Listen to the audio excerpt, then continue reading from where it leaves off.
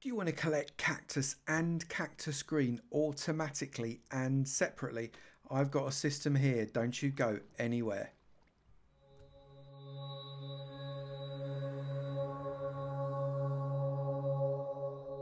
Good morning, good afternoon, good evening, and good night, depending on what time you're watching this next episode from me, Avomance, in my farm tutorial series. And today, we're going to be making what I would call an interchangeable farm using a flying machine mechanism. It's going to be quite a lot of fun to do, but it's also pretty simple, really. It's interchangeable because I'm going to make it into a cactus farm. You could also turn it into a sugarcane farm, absolutely. And in 1.14, you could use it as a bamboo farm. So you could use it for so many different things. It is really, really versatile. Works in 1.14, as I say, as long as they don't mess anything up when they actually release the final things. Because you never know, Mojang. God, love them. But shall we crack on with this? It is a really cracking farm. For this farm, we're going to use a rectangular area that is 24 blocks across and 21 blocks up. So it's quite a big farm, but you get a really good yield from it. First step is within the 21 by 24 square, I want you to dig down one level, then come to one of the shorter sides. So if you look up at it like that, one of the shorter sides, the 21 long sides, come to one of those sides and come in one from the corner. So you can see it's one in from both directions, right there. Shove a fence post, come across one gap, another fence post, one gap, another fence post, one gap, another fence post, and carry on doing this all the way. If you find you've got fence posts that do that, you missed the gap. Always make sure you've got a gap there, there, and there, and you will find you'll finish up with the right shape there as well. And then what I want you to do is leave a gap, come down one, leave a gap, come down one, leave a gap, come down one, leave a gap, come down one, and keep doing that until you get a few from the end there. So you can see we've got 1, 2, 3, 4 gaps at the end. So you should have had one, ready for counting with Avo, 1, 2, 3, 4, 5, 6, 7, 8 and 9. So that's 9 that way, and in this way we're going to do it in as least patronising a way as I possibly can. 1, 2, 3, 4, 5, 6, 7, 8 and 9. Hey presto, we have got basically a square that will give us 81 fence posts, and that is what we're trying to achieve, 81 fence posts. So let's carry on making that square, and once I've done that, I shall be back. Look, I messed it up there. I shall be back. So you have laid down 81 fence posts, and on top of those fence posts, I want you to shove a block of sand. Now we're using sand because this is cactus. Now if you're doing bamboo, you don't use sand. You can use just normal dirt to do this, in which case you don't actually need the fence post. So that is a simple system there for bamboo, but we are using cactus. It's more complicated, and you need this fence post. If you don't have the fence post, what happens is the sand obviously falls, and then you need to put back your fence post like that and shove your sand on top. So let's carry that on until we have filled this entirely up with 81 blocks of sand. And we have got our pattern of sand blocks that actually looks really quite cool when you look at it from a diagonal like that. 81 blocks of sand in there like that. Now what I want you to do is I want you to come into your hole, and I want you to lower it by one more block, the entire hole by one more block. And that means including digging underneath these fence posts. So just keep going underneath the fence posts. They will stay where they are because in Minecraft, gravity just is not the order of the day. So get rid of all of this layer, and once you've done that, I'll be back. So you are left with 81 very odd looking sand lollipops floating above the floor, which does look very, very strange. But come along to the edge that you've got here, the short edge, and count in 7 blocks. 1, 2, 3, 4, 5, 6 and 7, and then the next block, take it out, and then take it out all the way across to the other side. There you go. And then all the way to the end, I want you to take out the next layer of blocks right the way to the end. So all the way down to there. And when you've done that, come back. So we've created this awesome step down into this kind of floating sand lantern area above us. Then come along to the edge of your step and count again. 1, 2, 3, 4, 5, 6 and 7, and knock out the next one and dig that all the way along like that. You should have 7 here. 1, 2, 3, 4, 5, 6 and 7. And again, get rid of this entire layer here, and you should find that this is 8 left. What? So 1, 2, 3, 4, 5, 6, 7, 8. That is perfect. So there we've got it, a nice step in motion all the way down to this line of 8 right to this wall. And then with this wall, take out just the bottom layer all the way along like this, right to the end, and then dig out a trench here. That is perfect, and we're going to keep that like that just for the time being, because we need to count from here. 1, 2, 3, 4, 5, 6 and 7. Then dig out another 1, 2, 3, 4, 5, 6 and 7, and then dig out another 2, 3, 4 and 5, and they are going to act as our water transportation trenches. We're using water because it is going to cost us way less than if we did some kind of minecart with hopper rail system, which absolutely legitimately could work, or alternatively some kind of hopper system, which is extremely inexpensive too. So now you've got your trench. Come right to this far end where the floor is the closest. Take out that one block so you can access the trench. Come down to the end, and in this very last block here in the end, I want you to take out the block and shove down a soul sand. Then the block next to it, take out another block and put in some compressed ice. This just makes things a little bit more effective. You have got the chance that you could get the odd bit stuck on here, and you don't want that to happen. So we've got a little bit of compressed ice just to ease it along a little bit. Then get yourself a sign there, there, there and there. That is directly above that compressed ice. Then you can come along outside, jump out the hole and refill in that block. Then come along to this end and do the same here. Stuck out that block, put 1 compressed ice, shove in 1 sign. So that is all the signs you're going to need. Take out those 3 blocks and shove in glass, glass, glass. Perfect. And then what you can do is you can get some water and fill it in, 1 right on top of the soul sand, 1 above that, 1 above that, and 1 above that. So you've got a tower of source blocks. You know it's source blocks because look, the bubbles are coming up from the soul sand. So you know that that is going to act as a great little water elevator.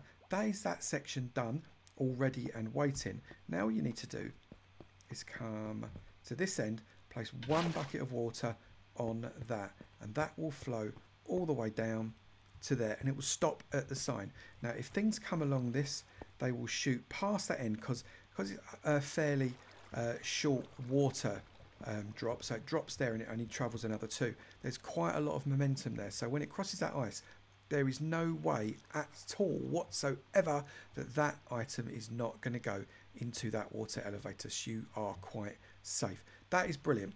You've got a bit of a choice now. You can, if you wish, do this with water buckets, or you can do it with ice. If you've got ice, you can shove ice kind of there, miss a gap there, miss a gap there, miss a gap there, all the way across if you wish, and then you can break the ice. Or you can use water buckets, so just put a water bucket there, miss 1, water bucket there, miss 1, water bucket there, miss 1, and keep going all the way across until you have filled up this entire back end like that. So you've got water source blocks across the entire end, and the water flows right to the very end there. That is the bottom section. So now I've replaced that orange wall with something that is just a little bit more in keeping. The orange wall was wanting to make me eat my own face, so I've removed that and just put some oak logs in there because I think it looks a little bit nicer. We're going to put a row of glass all the way around this edge, right the way round, including past this elevator system here. Come out one more. In fact, what I'm going to do is I'm going to shove oak blocks like that, come out one more around your elevator, shove that there, and then carry on coming along this way here. Now I want you to make this wall 2 blocks high. So this is 1 block, make it another block high, and once you've made it another block high, we are ready to start using a block that the slime flying machine is not going to mess about with. We don't want a block that the slime block flying machine is going to interact with. We want blocks that it's going to ignore. So we will be putting on top of this block an entirely different block. So I'll be back when I've done this. Don't forget to fill up your source block water elevator as you go, like I did. So before we make the next level, we are going to test out your mad parkour skills. I want you to jump from one block to another, and when you get to the last one, I want you to put on a bit of cactus like this on each and every one. Don't fall in the water because you'll ruin your shoes and your armor might get rusty. But get like that, and then come back one, put a cactus on there, and get one all the way along each of the 81 blocks like this. That's great, and just keep on going until you've filled it up in its entirety. It's 81 lots of jumping, 81 cactuses getting taller. It is going to take you some concentration and a little bit of time, but you are going to get there in the end. I have the greatest level of faith in you, don't you worry. And what you've got there is an 81 green block thing of beauty. It actually looks really, really nice. Come to this edge here. So this is the edge that you have got all of these water source blocks that are flowing downwards, and build a row of any block that you feel comfortable laying down that is going to be non-interactive with a slime block. So you could use a furnace, absolutely. Furnaces don't get pushed or pulled by slime blocks, absolutely perfect, but they can, when there's a lot of them, cause a tiddly bit of lag, and we're going to have some furnaces in this as it is anyway, so you don't want to induce too much lag. So you might want to consider furnaces. They're dead cheap, 8 bits of cobble, but you just might want to consider it. You could, if you want, use glazed terracotta. That works really, really well as well, and I encourage you to do that, especially if you've got a mesa biome nearby. You can get loads and loads of that stuff. I am going to use obsidian. It ain't that difficult to come by, really. Go spelunking with a bucket of water and you can dig out loads of obsidian in no time, or go to the end and dig out one of the pillars. You don't need that much obsidian to do this. Right, so once you've got that one row along that edge, come along here to the last row level with the cactus, which is this one. Then come past it another 2 blocks and shove an obsidian or whatever block it is you're using right there. Then you are going to bridge across. So using shift click by crouching, you're going to bridge across and have a bridge of obsidian or furnace or whatever all the way along. That is 2 blocks away or 2 blocks outside of where those cactuses lie in the last instance. Now what that is going to give you is 2 kind of straight obsidian lines, and I want you to join them up with a bit of glass like this all the way to the edge, and then exactly the same on the other side here. Okay, so the reason we can use these bits in glass is because the slime block flying machine is not going to be touching these side panels at this level, but it is going to be touching it at this level. So what I want you to do now is cover over this glass with another row of whatever block it is you are using all the way across like that, and then come to the other side and do exactly the same thing like that.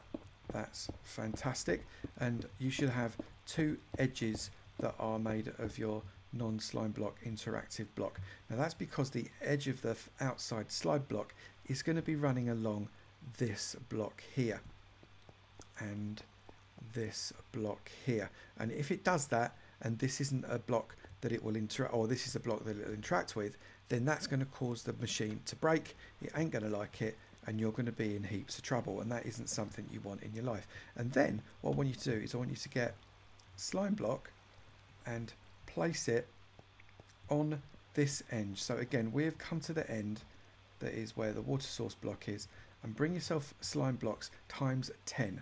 1, 2, 3, 4, 5, 6, 7, 8, 9 and 10.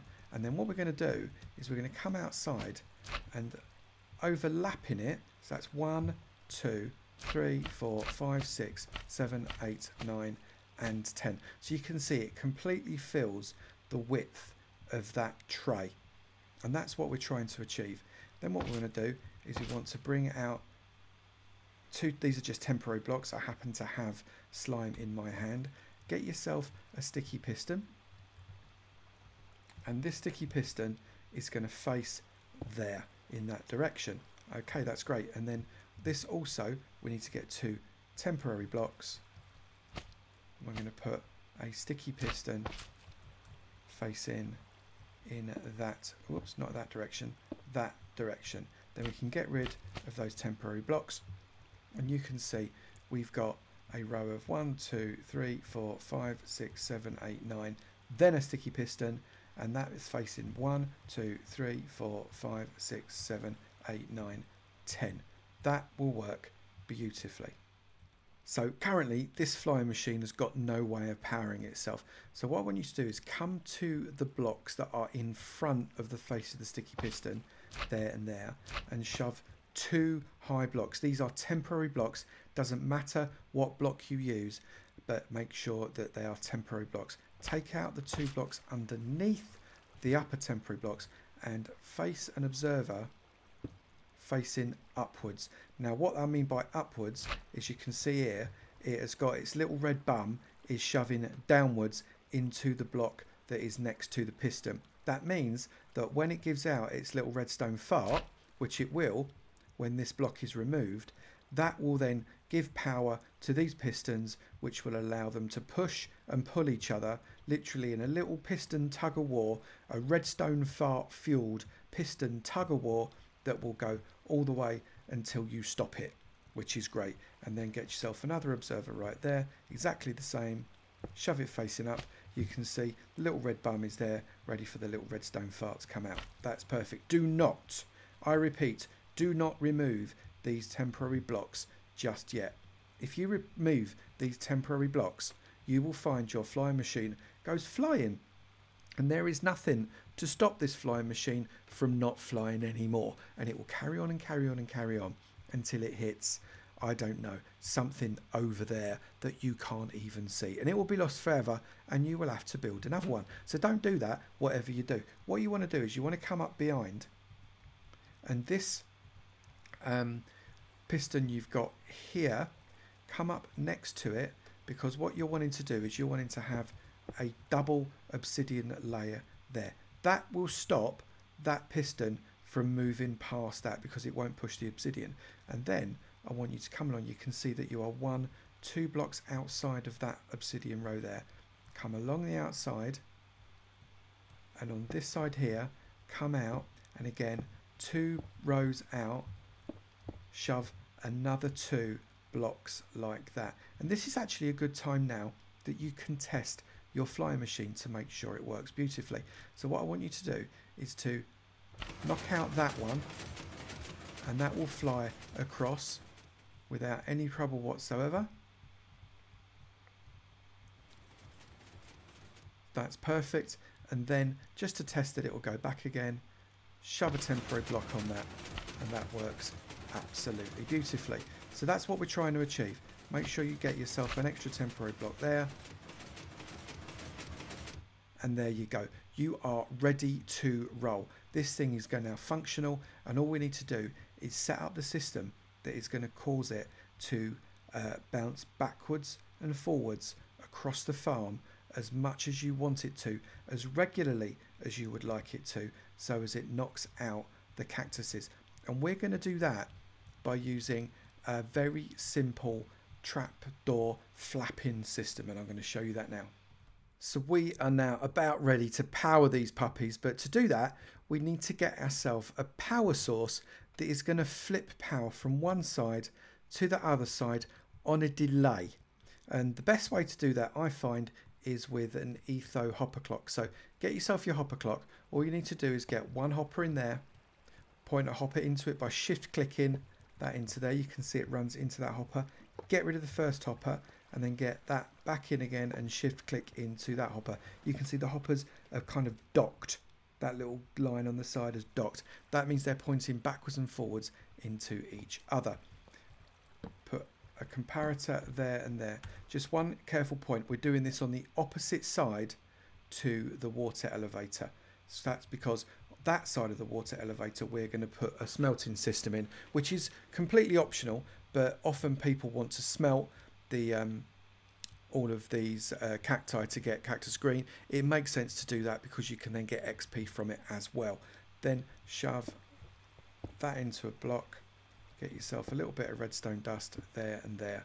Then get a sticky piston. It must be a sticky piston. If you use a normal piston it won't work, and shove it there and there. And get a redstone block, and it doesn't matter which one of these two shove it on at the moment, and whack it on like that.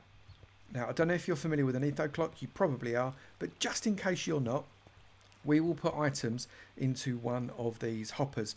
They will slowly pass across to the other one. When they are passed across to the other one, it will give a signal. That signal will pass through that comparator into that block, which will power that dot, which will power this piston, which will shove the redstone block across. That will then unlock the piston to allow the stuff to flow into the other one, and the process repeats. When that's full, it goes into the comparator, powering that block, powering that redstone, which gets that piston to shove across, because that piston is no longer powered, and it just goes backwards and forwards, and you can make it do it very, very rarely if you put loads of stuff into the hoppers, or really, really quickly if you put just a few things into the hoppers. And it's this system that we're going to use, and the way we're going to utilize it is by taking a signal, whether or not it's there without a signal or there with a signal, and then when it moves, obviously this will have no signal and this will have a signal, and we're going to split that signal very simply by doing that. Nothing more complex than splitting out the signal there. So that signal is on when that is there, that signal is off, and then vice versa when it switches across. Really, really simple. But now what we've got to do is we've got to get the receiving end of this section here, and we're going to do that by creating a step. So come on top of the obsidian that is next to the closest part of the observer. So this observer is closest, that one's further away, this one's closest. Put a little cobblestone block there, shove another one there, another one there, and then turn the corner, another one there, and another one there, and then come across the other side and do exactly the same. Now remember, you have to have it where the observer is going to be closest to you. You can see this observer will be closest when it gets to us, which means it's the left hand side piece of obsidian right there, and then again shove that there, step down, and step down. So that's going to go beautifully up that way. On this side you're able to do this at the moment. Shove another block on there, put a trapdoor on, and take the block away. So the trapdoor is kind of suspended there. When it gets a redstone signal, it's going to flap up, and if the observer block is underneath it, that's a block update, which will then set a signal, and a little redstone fart goes into the system and pushes that whole system in the other direction. Now you can't do that at this end just yet because there is a slime block in the way, and as soon as the slime block is not in the way, we can then do exactly what we've just described. So we'll wait for that for just a moment. Now what we're going to do is we're going to run this redstone wire all the way around and up into that system there. So I'm going to count up to 12, and I know you can do more, but I just prefer to not lose too much signal. I'm just funny like that. So that's 1, 2, 3, 4, 5, 6, 7, 8, 9, 10, 11, 12. We're just about to turn the corner. Shove a redstone repeater in there. Get some more redstone dust. 1 and 2. We can turn the corner with aiming right there, look. 3, 4, 5, 6, 7, 8, 9, 10, 11, 12. Repeater. And then the rest of the way. 1, 2, 3, 4, 5, and onto there 6. And that is the redstone wire for that side. And then we're going to do exactly the same thing here. So we've got 1, 2, 3, 4, 5, 6, 7, 8, 9, 10, 11, 12. Repeater. 1, 2. Oops, so we don't want 2. 2, 3, 4, 5, 6, 7, 8, 9, 10, 11. Right, we're not going to go 12 because we don't want to go into there. So it's going to be 12. Repeater. And then dust. 1, 2, 3, 4, 5, 6. So that is now a fully powered signal. And if we were to take away these blocks, that will send the whole system going across that way. We're not going to do it just yet, but it will. And that will start to cut these cactuses, which will then go into the water, which will run into the trough, which will go into this item elevator, which will shoot those items up to wherever we want them to go. And I'm going to show you where we want them to go next. So we're not going to have some massive super smelter, it just isn't necessary. We're going to have a relatively compact and bijou collection system that is also going to incorporate smelting. So come in, you see we've got 1 cactus, 2 cactus, 3 cactus, 4 cactus, level with a 4th cactus, a double chest like that, and then shift click a second double chest in like that. Put a hopper into the back of those. What will happen is the bottom one will fill up first and then the second one will fill up. Shove a hopper into that and a hopper into that.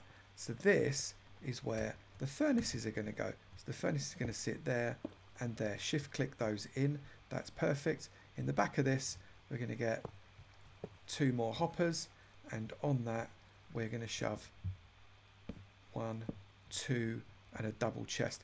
Now if anything we put in this double chest fuel wise, that is going to feed both of those furnaces, so you don't need anything too complicated. And then we need to work out how the cactus is going to get into the furnace. So we need to put 2 hoppers, 1 into each of those. Nothing more complicated than that.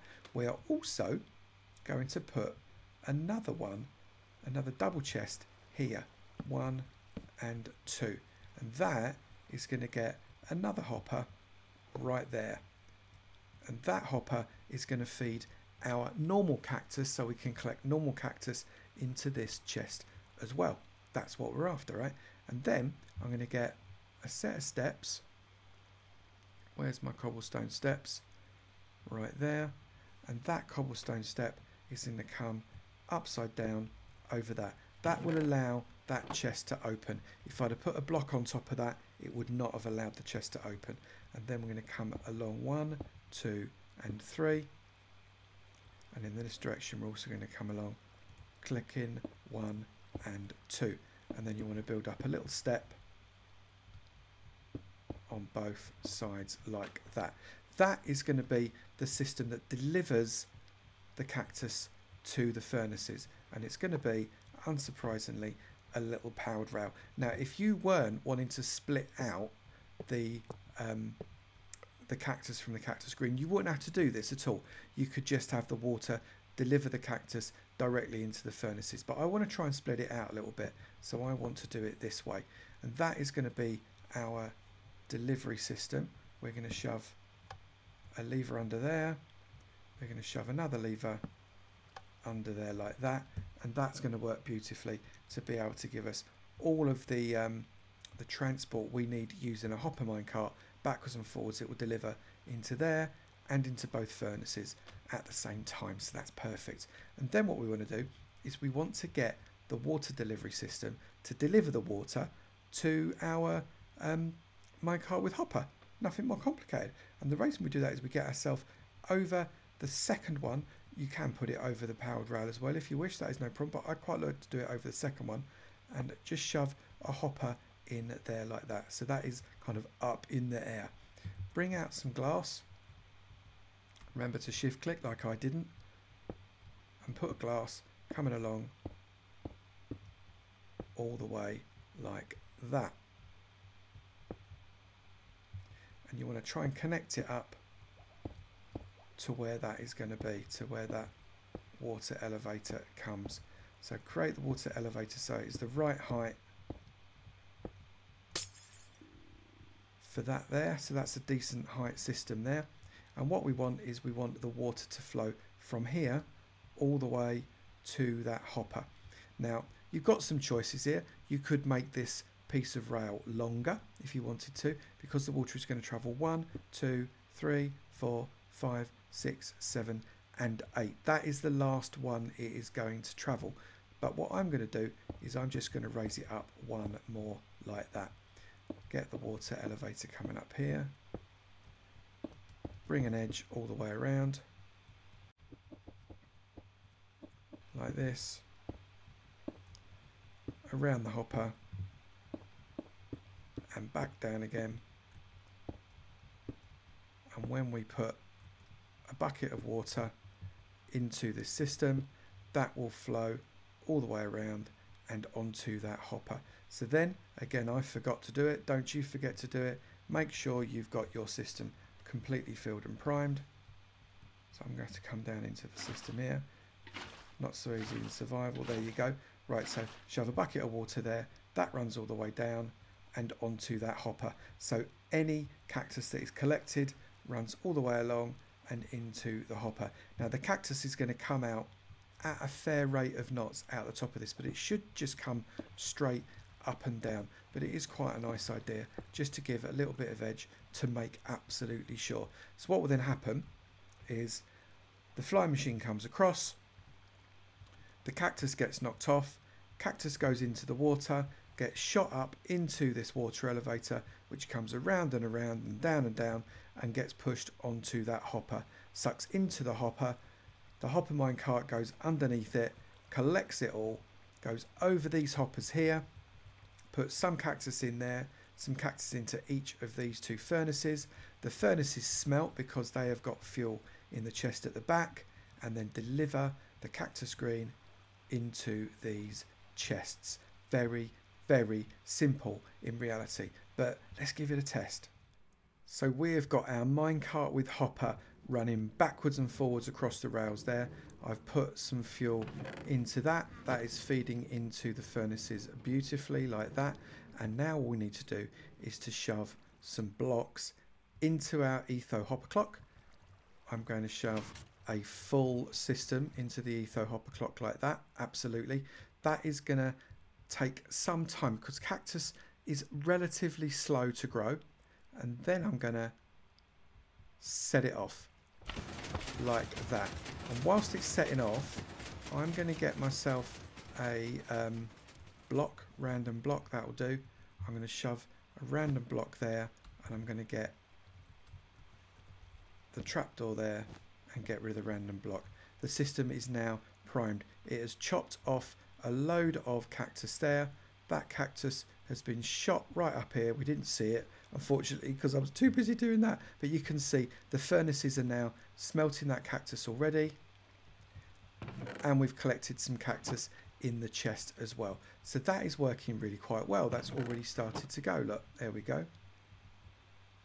And now all we need to know is what's going to happen when the next run comes along. Now you can, if you wish, have this whole system one lower, so it takes off 2 cactus, or takes off the cactus at the second stage. You absolutely can do that. It works very well if you do that, but I like to have it just take the top of the cactus off. In my experience, and you can tell me if I'm wrong in the comments below, I find that cactuses that have got 2 blocks seem to grow the 3rd block faster than cactuses that have got 1 block looking to grow the 2nd.